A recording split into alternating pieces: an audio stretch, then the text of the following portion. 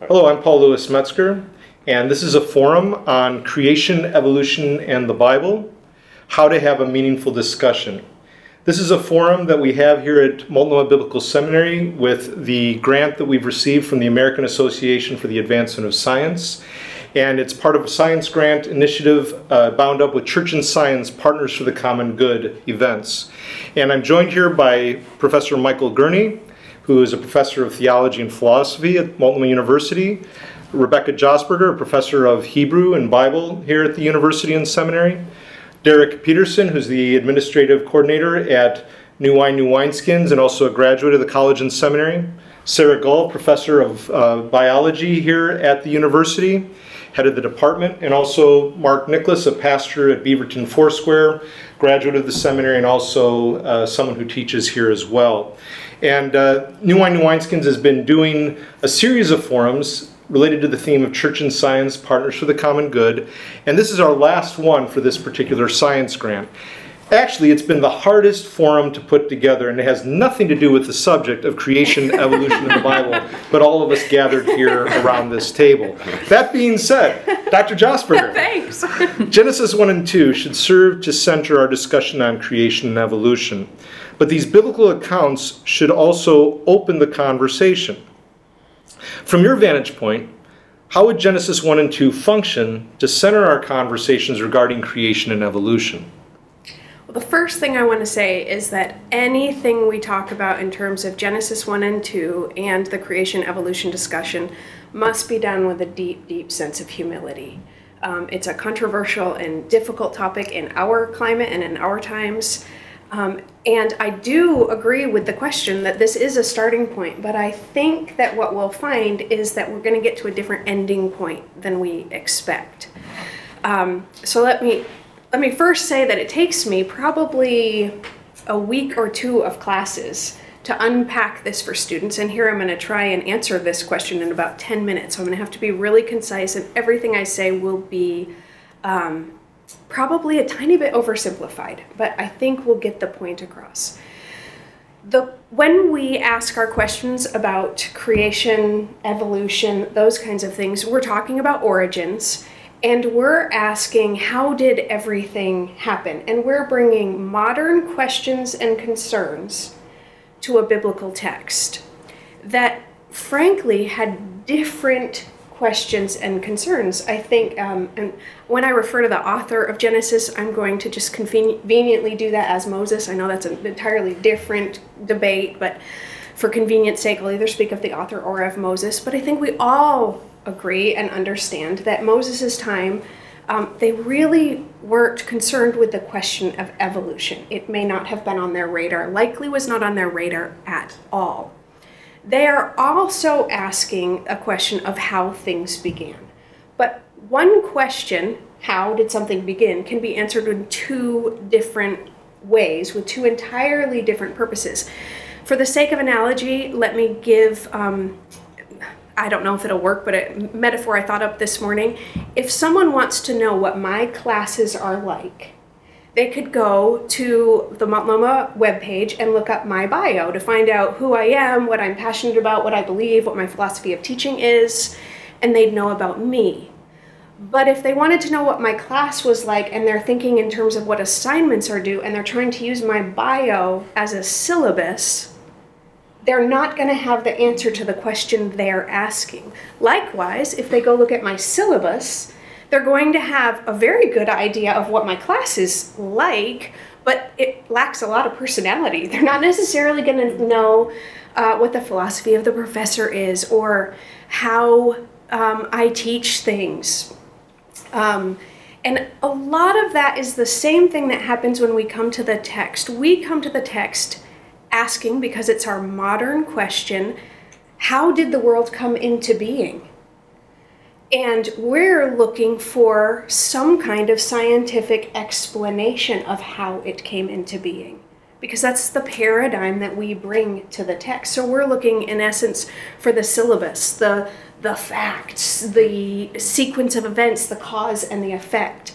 We know from the ancient Near Eastern world that when they discussed origins, they also talked about how it came into being. But when they answered the question how, they were trying to explain how did God, or whatever deity they were attributing to creation to, relate and interact with his creation. Was creation a product of warfare between the gods? Was humanity created in order to serve? Was the world run by chaos? Why did things not seem to make perfect sense? What is the cause and the effect?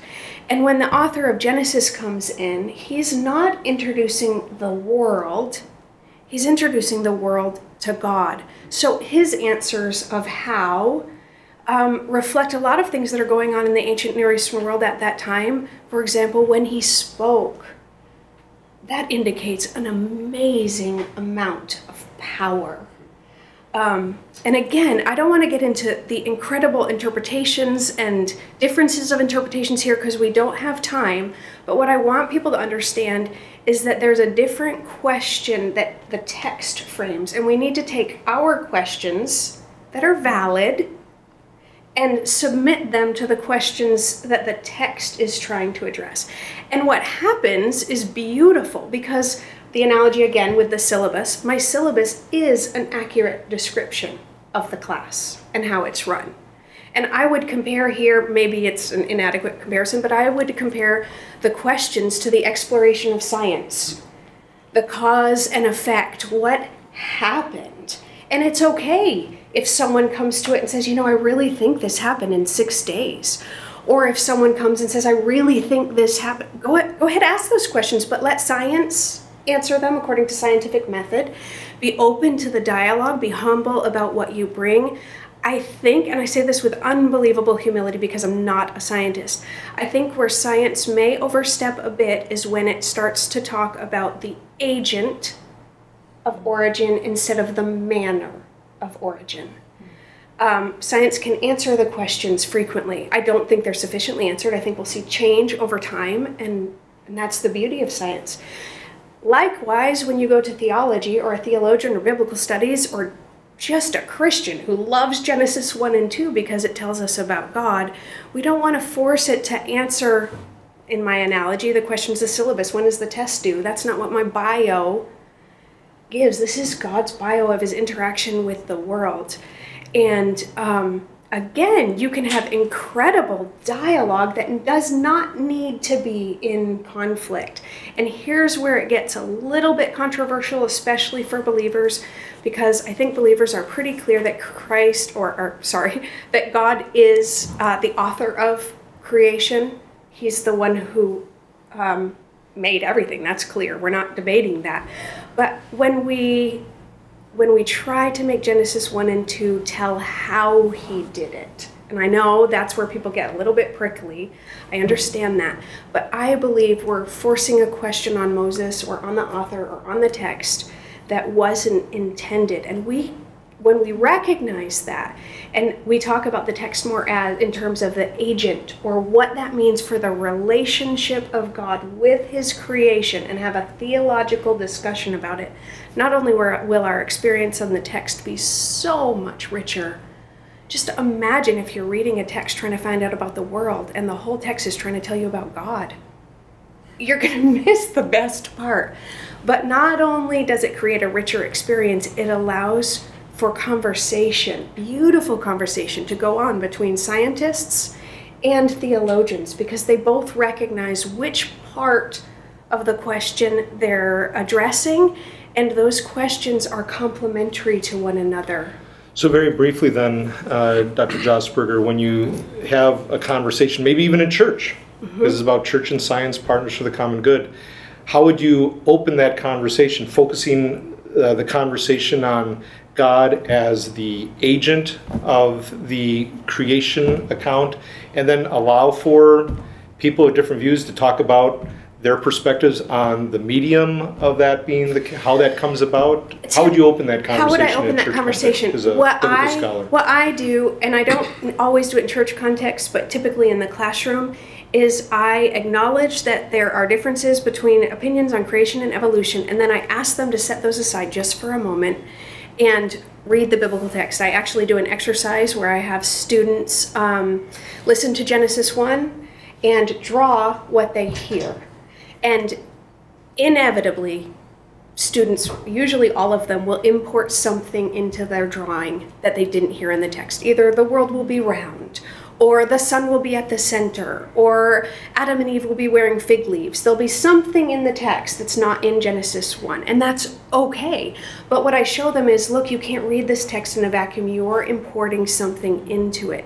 In the very same way, the text was written not in a vacuum, but with its own ideas. And if we have preconceived notions when we come to the text, a background, a common body of understanding that we're reading, isn't it also likely that the author would have as well? And are we willing to find out what that is and try to figure out what the author was telling us? And when we get to that, I've said this before, we find that Moses is not introducing us to the world. He's introducing the world to God. And then by the end of the discussions, the questions on Genesis 1 and 2 are entirely different. They're no longer discussions on creation evolution because the two aren't in conflict with one another. That's not what the text is telling us. Thank you, Dr. Jasper.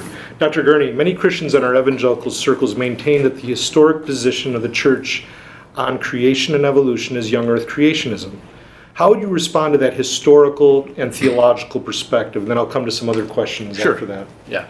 I mean, well, it's certainly true that there is a long history and tradition of wanting to take Genesis 1 and 2 fairly literally. I think from early on there were questions about whether you could do that. And just to give an example, I think it's very illustrative of this, and I think it just piggybacks off of Dr. Josberger's point. Augustine, who was a very influential church father, tried at least 5 times to write a literal commentary on Genesis, and he became a source of frustration because he found it difficult and to make sense. Just to give a couple examples, one of the things he wrestles with is, how can we talk about these ordinary days, the days of Genesis, the 6 days, these ordinary days, when we don't even have the sun and the moon until the 4th day. Or what do we do with the, more of a theological point? What does it mean to say that God rested? If we take that literally, God's taking a nap? And so clearly Augustine and pretty much all the church fathers, I think, for the most part, even those who try to take it literally, and Augustine's trying to do that, there's problems that it creates. And so I think there's a recognition that, and of course, by this time, there's a lot of discussions about allegory, the role of allegory. And so I think that what we see here is a very mixed picture. With Augustine, for example, on the one hand, he in his City of God says that the earth must be at least, must be 6,000 years old. It's no older than that. But on the other hand, he's very critical of trying to take it literally. And this is even before the whole issue of evolution comes up. This is just a matter of trying to deal with the biblical text and to make sense of it in light of questions and issues of that day. So this really, I think, is a reflection of Dr. Josberger's salient point, that we bring certain assumptions, certain questions to the text. And to bring those questions and those assumptions isn't, we all do it. It's not a bad thing. And we should seek answers. I think the church has long held that the story of Genesis, and then particularly the first few chapters, are significant to our understanding of who God is, who we are, why there's sin in the world. Now, another example I think would be, I would appeal to Charles Hodge, who wrote in his systematic theology shortly after the publication of The Origin of the Species. So 19th century? 19th century, and there, and in fact his very last book is What is Darwinism?, where he gives a critique of Darwin's theory. And yet, Hodge is very cognizant of, given his profound respect of the church fathers, including Augustine, that there's a danger here that we impose upon the biblical text certain questions. And he's particularly, while he's very critical of Darwin's theory, he's also very critical of the use of genealogies. Bishop Ussher's being the most notable, dating the beginning of the earth beginning of the universe at 4004 BC.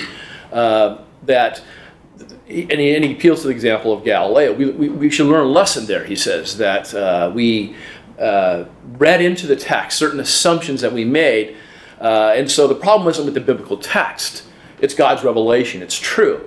The problem lies with our interpretations. And those interpretations are shaped by our questions. And so we have to be very careful here. So I think there's a when we look at from a historical perspective, I think there's a recognition that this is a complex issue, and that there's complexities in interpretation and in our inferences from the biblical text, and integrating that with what we find in terms of science. And I'll come to another question in just a minute, but could you highlight why Charles Hodge would be significant to us as evangelicals in the light of his view of Scripture and the like, because the Princetonians, that classic understanding of the Princetonians, they were significant to us as evangelicals today.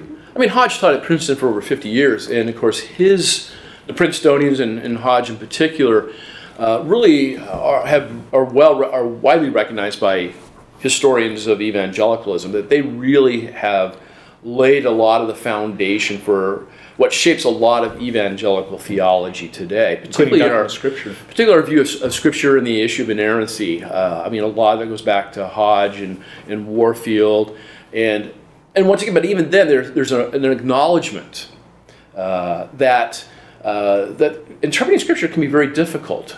That certain things are simple.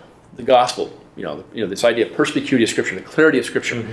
There are some things that are in Scripture fairly clear, like the gospel. But there are other issues, like the issue of origins, that are complicated. And, it's interesting to me that later on with the we get the term fundamentalism from the documents, these essays called the Fundamentals, that two of the most prominent, two of the essays, and this was written in the early 1900s, around the time of the Scopes trial, that two of the essays, one was written by James Orr, a theologian, and the other one was by George Frederick Wright, on specifically the topic of origins, both of whom argued from more of a theistic evolutionary perspective. And these were people we would consider fundamentalists. So and fundamentalists, some of the doctrines that they were really passionate about would be like the virgin birth, the reliability of Scripture, the inerrancy, the deity of Jesus, and yet they recognize that this is a difficult issue. So to go back to the original question, I think the picture we get in terms of looking at it from a historical perspective is much more complicated than some would allow. Mm-hmm. And that's not to dissuade us from having further dialogue and wrestling with this issue, but it acknowledges that these are complicated questions. So when we're in conversations at church or a seminary or university, how should this discussion, you're already hinting at it, but how should this discussion as it relates to historiography and theology bear upon our conversations on humans as Christians today? Yeah. Well, I've had the opportunity to teach on this in several church settings, and one of the things I try to impress upon the class is that there are good people on all sides of this issue. I mean, I've met people who are very good scholars who are young earth creationists. I've met other good scholars who love Jesus and who affirm the inerrancy of Scripture, who are theistic evolutionists. And I think it's important that we continue a dialogue, and I think there's a need for humility here, that these are complex. And also, it should tell us that, to go back to Dr. Jossberger's point, I think the main point of Genesis 1 and 2 is more about who God is than about how God created. And then certainly I think we can infer from the creation narrative certain important theological truths, like the idea of creation, that the universe is not the result of these purely natural or unintentional and unpurposeful forces. There's a divine mind and a divine intention and purpose that is behind creation. In fact, Augustine makes a very interesting point. He says, look, God could have created everything instantaneously. The issue here has nothing to do with time. The issue here has all to do with why does God, is that God creates with purpose and intent. And so we look at the days of creation, for example, and especially when you compare it to the ancient the cosmogonies, that these stories of other stories of creation where it's happenstance and it's conflicts between the various gods. What we see in the creation narrative is a very intentional, very purposeful, elaborate process that God says, "Let it be," and it was so. And so, I think clearly there's a stark contrast between the biblical story of creation and the pagan stories of creation. Very good, thank you, Dr. Gurney. Mr. Peterson, I was fascinated by how Charles Darwin has been received, or how he's been received by many conservative Christians, and by how Darwin's bulldog, quote unquote, Thomas Huxley, was instrumental in that negative reception. Could you please tell us the pivotal role Huxley has in shaping the perception of Darwin, including how ironic it is that Huxley is seen as a principal advocate for Darwinian thought? Yeah, one of the interesting things in these debates, and I think Dr. Gurney has already touched upon it, is that so often the focus is on the theology or the biblical interpretation or the science behind it, that the history that has sort of naturalized a lot of our presuppositions about what is or is not the main focus of the debates has often been pushed to one side. And really, over the last 50 years or so, there's kind of been, I like to call it kind of a quiet revolution in historiography, kind of going back and undoing some of our presuppositions about how the history has went.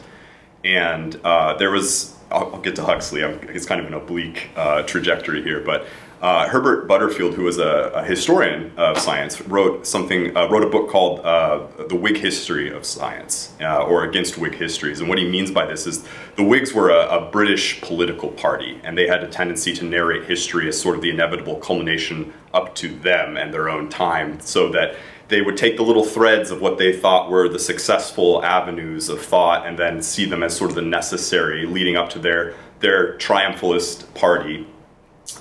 And so Butterfield essentially turned this into a general historiographical principle, and he says that we really need to fight against this type of history, because what it does is it really ends up separating things into categories that the actors in history themselves wouldn't have recognized. And when we talk about Darwinian evolutionary theory today, I think that this is just a really robust example of how many presuppositions come into play that people don't even often examine. And one would really be that Darwinian evolutionary theory is a necessary antithesis to religious thought or theology, or it's a kind of naturalism that kind of pushed God to one side. I mean, the question, did Darwin kill God, is probably one of the most frequently asked. And at the centenary of the publication of The Origin, so in 1959, and The Origin of Species was published in 1859. That's math for me, 100 years. That was actually quite good. Yeah, thank you. I was really worried I was going to choke on that, but I managed to make it through. There was a scholar, a Darwinian scholar, with the very memorable name of Gertrude Himmelfarb, and she wrote how Darwin was essentially, and she was in fact lamenting this a little bit, but that Darwin really represented the culmination of naturalist thought against religion. And that's a really common preconception. So Richard Dawkins is very famous for a quote where he says, Darwin, for the first time in history, allowed one to be an intellectually fulfilled atheist. And what he meant by that was we didn't need God, like in William Paley's design system, to say, well, God designed all of these little intricacies to be pre-adapted to their environments. Rather, it just happened by nature. We don't need God anymore. And that's, Dawkins' view is not atypical. I think that that's the pretty standard view. But as part of this reevaluation in historiography, kind of going back to look at how Darwin and others received him, the story becomes much more complicated, as has been pointed out already. And several of the interesting factors is that the passion that is often circulating around Darwinian theory was almost produced like a stage play.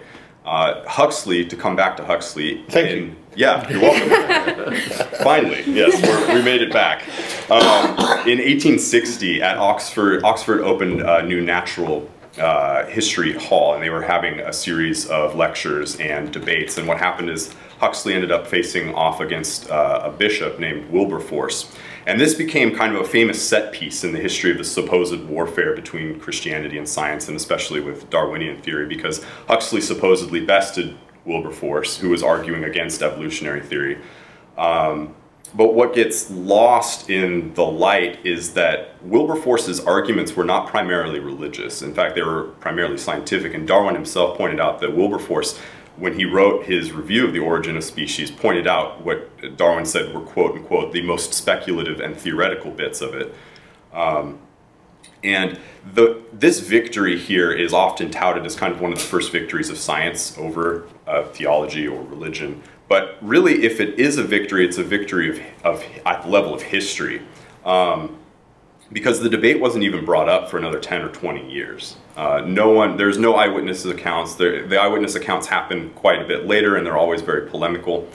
And what's overlooked is how much Huxley and a bunch of his friends who formed what was known as the X Club wanted to really wrest what we call today methodological naturalism, the idea that one is doing, like Dr. Josberg was saying, one does science, but those scientific questions don't necessarily bear immediately on religion, and vice versa. One can bracket those when you're looking through a microscope. Huxley and his friends really wanted to wrest that away from theistic science, because what's very interesting, there was a recent book that was published that was comparing Thomas Huxley to James Clerk Maxwell, who's a very famous physicist. They're contemporaries with one another, but Maxwell was a theist, and he did what he called theistic science. So, and all of the values that he saw in science were based upon his religious worldview. The idea of the uniformity of nature was because God was a lawgiver who covenants with his creation. The natural limits of science were based upon the good borders that God has set and boundaries within his creation. And the interesting takeaway of this is that both Huxley and Maxwell essentially had the same scientific principles. But what Huxley did is he starts creating a history that sort of tries to wrest away this methodological naturalism from the theists and sort of writes it backwards. And so he drives a wedge that makes it seem inevitable and natural that natural scientists were always there, that is sort of the default position of science, when in fact Darwin himself, in the first edition of The Origin of Species, has two quotes. One of them is from a guy named William Whewell, who actually coined the term scientist and was himself a believer, that says that in these pages you will find a demonstration of the good order that God has ordained in creation. And the second quote was from Francis Bacon on the two books analogy. So the one book is the book of Scripture, and the other book is the book of God's creation in nature. And these are two epitaphs to Darwin's Origin of Species. And so it can really, though there's obviously an immense amount of scientific detail, it is a species of Victorian natural theology that Darwin was doing. But we forget this precisely on a historical level because it keeps getting narrated backwards, and these intricacies keep getting cut out of the picture, and so we end up with someone like Richard Dawkins saying that Darwin was the first to allow one to be an intellectually fulfilled atheist, when that simply wasn't the case. And Huxley, his own view on natural selection. Yeah, so that's another interesting point, is that Huxley is, like you said, called Darwin's bulldog because he was a very prominent advocate for Darwin. But the interesting thing is that the only reason he liked Darwin's theory is because he could co-opt it essentially into his own agenda for naturalism. He didn't buy into Darwin's mechanism of natural selection. Which is striking. Which is very striking. Huxley didn't believe that there was any randomness to creation. And actually Huxley himself was not against religion. He coined the term agnostic. That's where we get that. So he said he didn't know.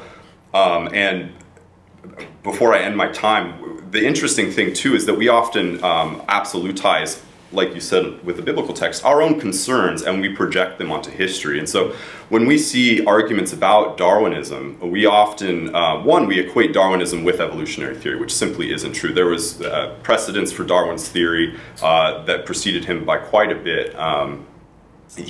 Darwin was actually particularly famous for natural selection as a mechanism, which didn't even become famous until the 1940s when Mendelian genetics was combined with it.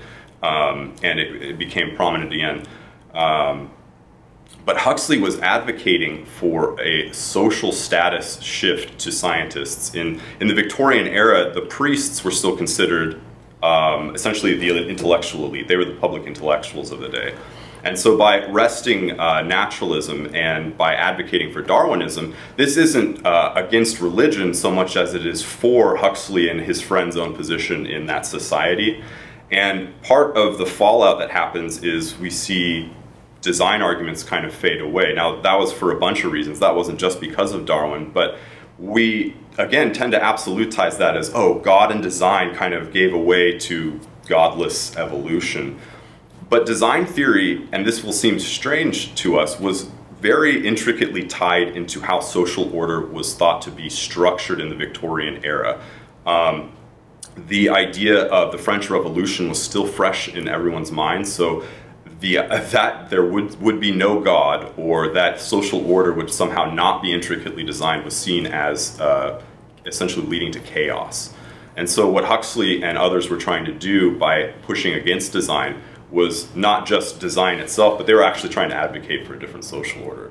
So I suppose the ultimate takeaway is just history really makes things much, much more complicated. And the binaries that we trade in today, that's just simply not the case at all. Those who control the historical terms of debate control the debate, and I think with the biblical text, with theology, it's the matter of the presuppositions we bring to the discussion really influence the shape. And regardless of where people stand on creation and evolution, on the various views, I think that humility piece that we were talking about earlier is so key that it would hopefully open up a conversation of inquisitiveness, not inquisitional approaches to one another. Thank you, Mr. Peterson. Dr. Gull, while certainly it is the case that metaphysics, philosophy, and theology play a role in how people approach science, we just heard about Maxwell.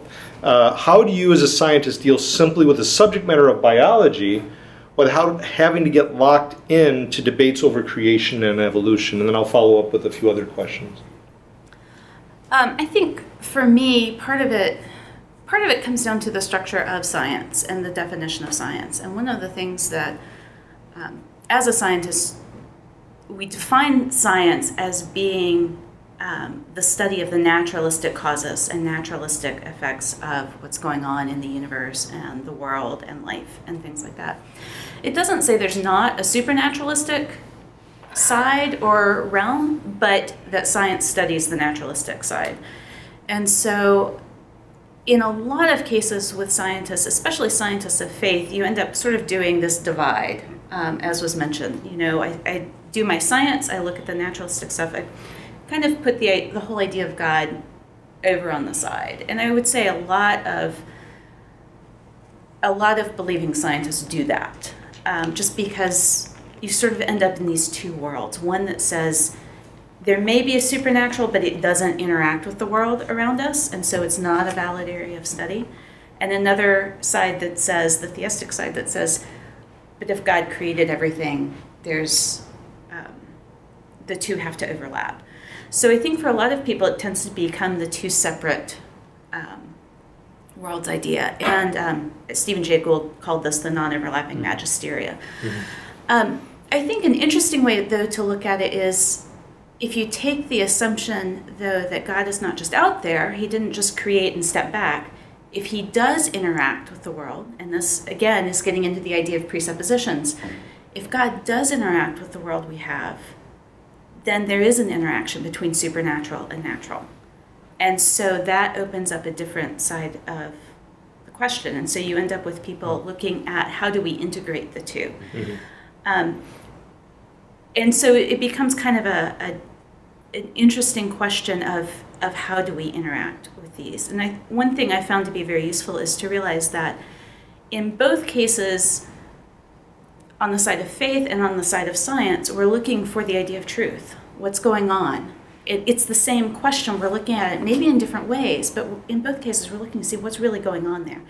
And the second thing I found very helpful is to realize that both the field of science and the field of theology and faith understand that there's more to reality than meets the eye. And that in both cases, we assume there's more to our reality than what's out there. As a scientist, I assume there's atoms in the table here, and there's molecules zipping around my cells, and there's quarks and all these other things.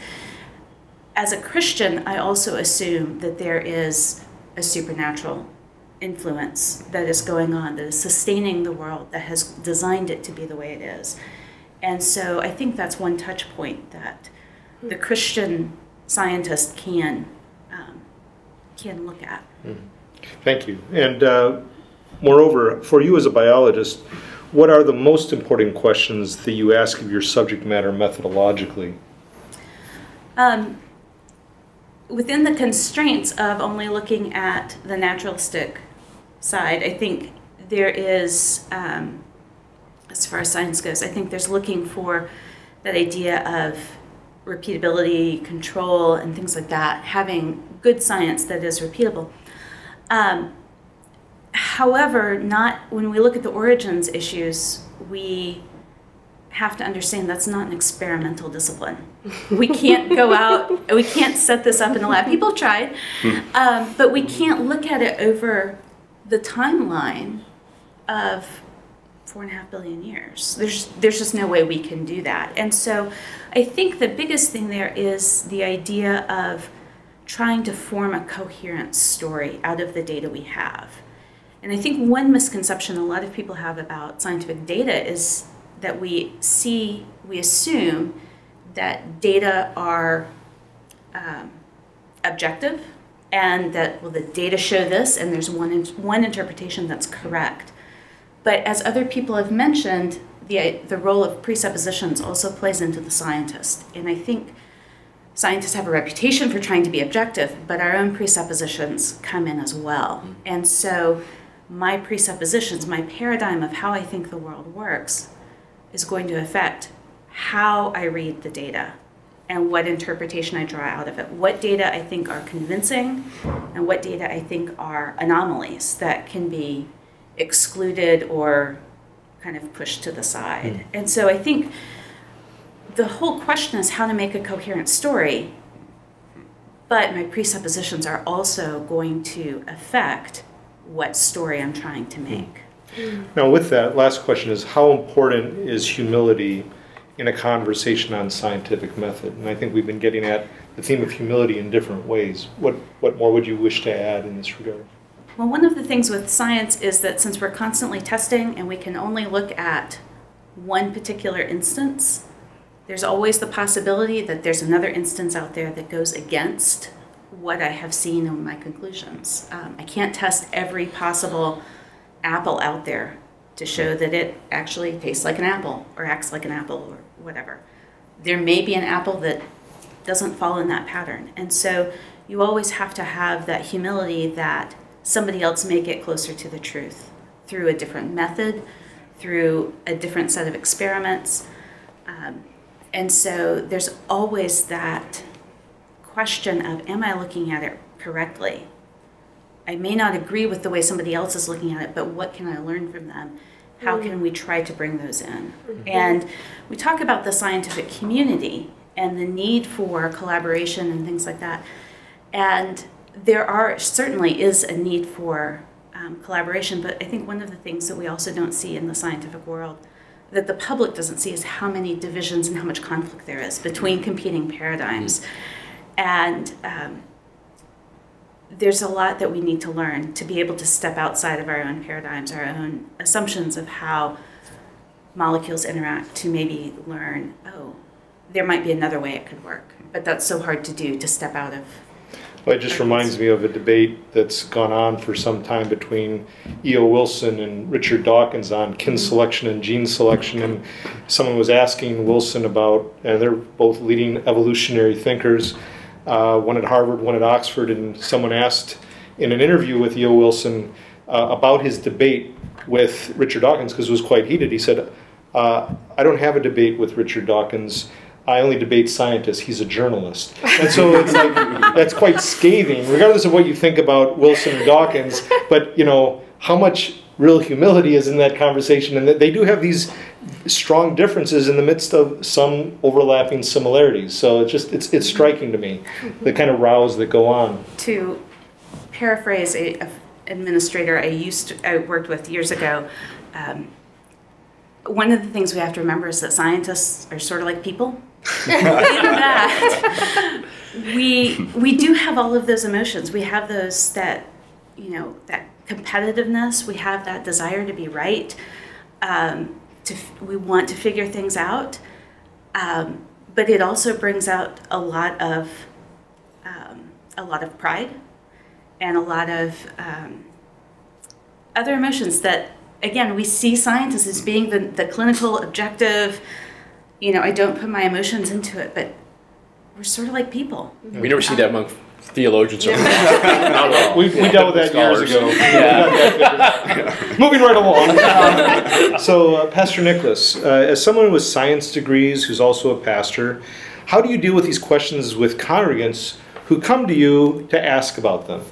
Yeah, probably something interesting and even unique about my position in that as I started, before I was a believer, I was a working engineer with a master's degree in geotechnical engineering and environmental engineering. So I handled core samples from deep below the earth, and I saw the fossils and I saw the things that are below the earth, and so I had a full acceptance of the kinds of evolutionary and old age of earth theories that there was. And so when I became a person of faith, those didn't immediately challenge me. What was challenging to me wasn't, did those things exist or were they right? Sin challenged me.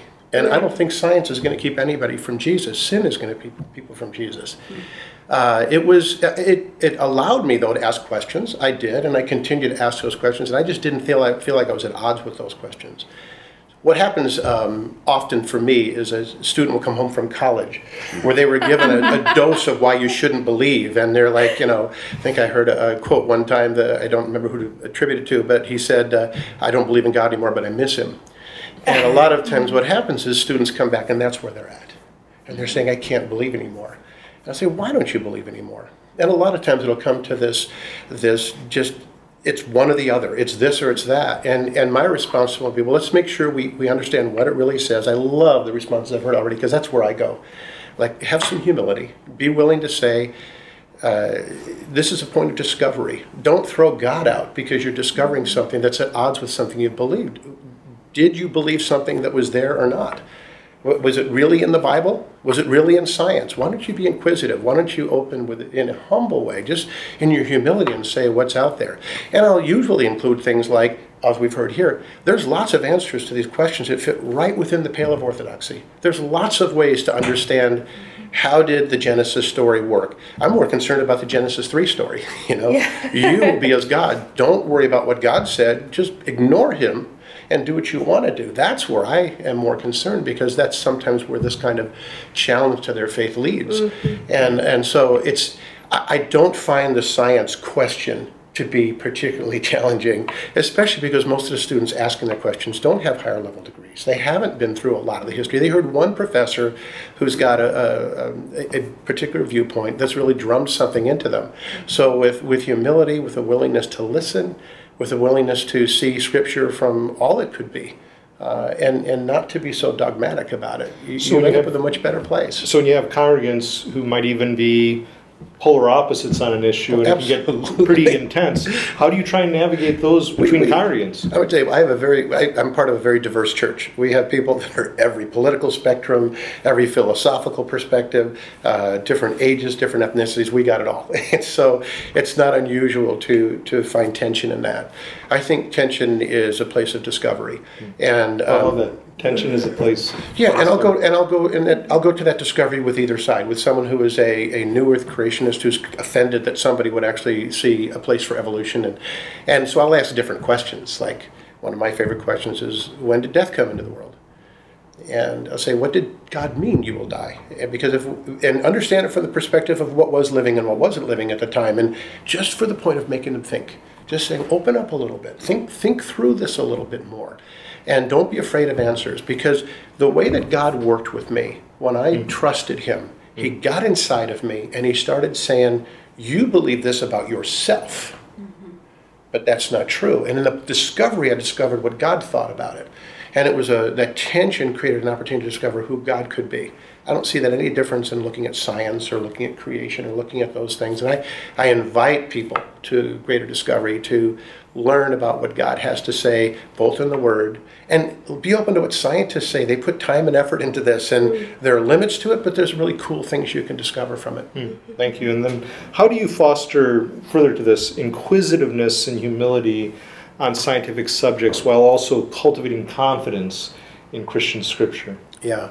Well, a lot of folks have already addressed this issue. I don't see the conflict. I asked them specifically, show me where the conflict is, and we'll address that. Is this really biblically what it says? Is this going to create a yes or a no for you? And is there an answer here? Sometimes, I mean, someone said it before, a 7-day creation is coherent. God who can do what he wants to do can do that, and I have no problem with that. And I ask the person who's against that to at least make room for the fact that that's coherent. And so I go to the same person who says, well, this is all I believe, and I'd say, but can we talk about things like how long was a day? Yeah. You know, and did a day make sense before there was even an Earth revolving around a sun? When does that start to make sense? And I'll propose all sorts of other ideas that may be a little bit wilder than that and create more imagination. But What would be one? what would be one? Okay, so maybe when Moses was in the cleft of the rock and God showed him where he'd been and all he had done before, he showed him the first day of creation, and it was amazing, and it was a full day of this is like virtual reality times 10, and he's watching this thing, and God's showing it all to him. And then at the end of the day, it was the end of the day, and he slept. And there was night, and there was day, and there was another day. And then he gave him the next day of creation, and he showed him all of this, and it was all very coherent with regard to what creation is. And it's all done, and he's sitting there stunned after all of these days. He's thinking, how am I going to write this? And he determines the best way to say that to a group of people that didn't get to stand there and watch through the virtual reality all that God had done. I know that sounds, it takes imagination, but I want to go with it. People say, give more room to this. Another one, Jesus walked into a room, and after his resurrection, how did he get there? We were thrown out of a garden that we can't get back into. What is this place that we're trying to compare to history and evolution? Is it even possible? Is it even required of us to make sense of those two things as though they exist even in the same place? And I think if you start to give room for that, is the Genesis story parabolic? Is it not? You have to make room for it so that you can make room for all the information God's giving you. Live in the tension of it. Be okay with answering. Don't be afraid. I think the thing that worries me the most is when people are so afraid of the answer that they think it's going to destroy their faith. That was, if I could interrupt for a sec, that was exactly where I was going to go. I hear all of that behind what you're saying. How do you, without charging at someone and saying, do you recognize you're just afraid? There's a reason I'm in the classroom and not the pulpit. How do you help them to see that there's safety in these questions when it can feel like if anything is uncertain, then they lose the whole Bible, they lose their whole faith, they lose God, which isn't the case. But do they even recognize that that's the fear? But actually, Becky, that is where the conversation usually goes, and it's been very satisfying so far. I've not found that conversation ends with people saying, or I won't believe anymore, or I won't look anymore. I generally find that there is humility. People are asking questions because they're confused. They want an answer. And if they get an answer that satisfies it, let them to lock in. But when that becomes unsatisfactory, again, the tension creates an opportunity for them. And I think that more often than not, I see people of faith saying, thank you, that helps me. Well, I can move in that. I can move in that. And to add to that, I think it's really important that we, wherever our role is, create a space where they can ask the question so that they find out that there is safety. This would probably be my critique of sometimes what we do in the church. And we've all run into it, maybe we've even done it before, where we have such a dogmatic answer ourselves that we're the ones who influence the idea that if I lose this pillar, I've lost my faith. And I'd say that's a greater concern of mine, that we've actually fed this in the way that we have walked through the issues that we claim they're non-negotiables. And I would say we've got to just get rid of that. Be humble and be open. What did God really do? It's kind of cool. If I can interject, I think from hearing from you, and I think this has been raised several times, I think there's an underlying, and here's from my philosopher's hat, there's a logical error I think that's involved here. And the logical error is that it's either creation or evolution. In other words, if you have one, then you can't have the other. And when I hear that, and I have students that bring that up to me, I point out to them, even among young earth creationists, and as a former young earth creationist, who had the opportunity to actually take seminars from Henry Morris and some of the leading young earth creationists, even they would acknowledge that there is what we call microevolution. That's their term, microevolution. So the question is not whether there's evolution. The question is, how much can evolution explain? And once you get away from this kind of false disjunctive, it's either creation or evolution, once you get away from that, then I think that opens up the possibilities of inquiry. And then you can say, okay, so let's hear, especially since our expectation is that God's truth, is all truth. In other words, if it's true, then it's God's truth.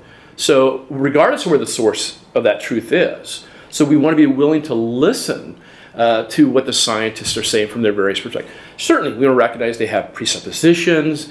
Maybe some of them are grounded in a certain naturalistic commitments, and we want to take that into consideration. But that doesn't necessarily mean what they say is false.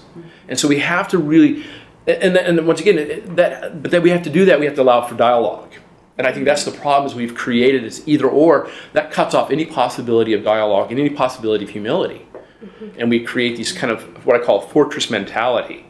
It's it's either fortress creation or it's fortress evolution. But like I said, even young Earth creationists, I don't know of a single young Earth creationist that denies microevolution.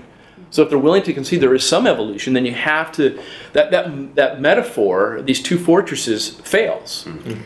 Another thing I've seen, I believe, is a quote from Alvin Plantinga, and he talked about the conflict we bring up in the church between the theistic evolutionists or the old Earth creationists and the young Earth creationists, and we're very quick to say one must be right and one must be wrong. Yeah. And one of the things he reminds us of is the fact that if we believe that there is a God who created, that we need to remember we're on the same side. Yeah. We might disagree with the details, but we should not, as the church, be shooting down the other side who has the same fundamental belief. And so neither should we be shooting them down, neither should we stand by and watch them be shot down. Right. We want to engage their arguments, we want to look at their evidence. But we need to recognize that we're on the same side. Right. And if we can, if we could start really in whatever our spheres of influence, help the conversation move more in the direction, not to shoot one another down, not to stand on the side and watch one another get shot down. That would be so important if we could get there. And what might we do? What might others do so that have the robust discussions, have the dialogue, have the debate as long as it's civil and gracious and ironic. But how do we get there? What would you, as final thoughts, encourage even the viewers, how we might get there together? From a pastoral perspective, I say there's three things. Is this the result of sin? People want to be God. They don't want God to be God. So part of it is I will not, and then there's really not an open discussion. And you've got to call it out and hope that would be adjusted. The second one is the fear question. I'm afraid of the answer. And that takes a different kind of response from the pastor. It's like to encourage them, to find that. And the other one is it's an obstacle. Someone who's genuinely wanting to figure this out and saying, this is an obstacle to me, they tend to be the most open to talking about something like this, and they're not fearful. I would say to you that I primarily run into the obstacle, among people in the church. It's an obstacle, and they're trying to figure out, how do I overcome this obstacle? Because they heard something dogmatic, and they've started to depart, and they feel shamed or concerned, or, how do I make this work? One of the other things that I found in class, and it was an accident. I mean, I have all my arguments that I bring, and I think they're really effective. And then sometimes I'll say something that I didn't think was particularly great, but the students respond well. And that is to address both the fear of losing God and the fear of being wrong in the same setting, and remind them that while sometimes the church forces this into a salvific issue, which grieves my heart, but that we can agree to set it aside from the salvation issue, and then it becomes a safer question to ask. And I'll simply ask my students, I'll take an example outside of the creation discussion, baptism, if it has to be theological, or something completely random. Are you more saved when you know the answer to this math equation than when you don't? Or are you more saved when you walk out of my classroom at the end of a semester knowing all the things I taught you than you were when you walked in? Amen. No. You may have grown, you may have explored, you'll continue to grow, you'll change your position on things, but that doesn't affect your salvation. It may hopefully prompt a deeper relationship with God if you understand him better, but removing again the fear from losing God and the fear of being wrong as if it's something to be ashamed of or that affects your standing before God. I tell them all the time, when we get to heaven, I'm going to find out that half of what I taught them in class is wrong, and I'm sorry. It's just half? Yeah, that's what I'm working toward. That's what I'm working toward. Yeah. And it's safe. I let them see that part of the journey. So again, reframing and safety, addressing the fears, putting the conversation in its proper place. I think for me, one of the things that I try to bring out in my students is the idea of people who have different opinions and different conclusions on an issue have reasons for it. Mm-hmm. And it's not just an ignorance, a matter of ignorance or something like that. That if you can look at what the presuppositions are and what the reasons are, that there is a logic to it, and that somebody can end up with a coherent, logical framework that is different than mine. And so, as we were talking about evolution in class this semester, I said, if you take God out of the picture and assume he doesn't interact, all you're left with is a naturalistic evolution. That's the only explanation you can have. And one of my students said, oh, it makes sense then. Well, yeah, it doesn't make sense for me as a Christian who believes that God does interact. And so trying to figure out where those presuppositions are and what would lead somebody to logically conclude in a way that is different than me, I think will help kind of peel back. And what you can learn from that. What I can learn from that, but also to help uncover what my presuppositions are. Mm-hmm. And so why my idea doesn't necessarily look as logical to somebody else.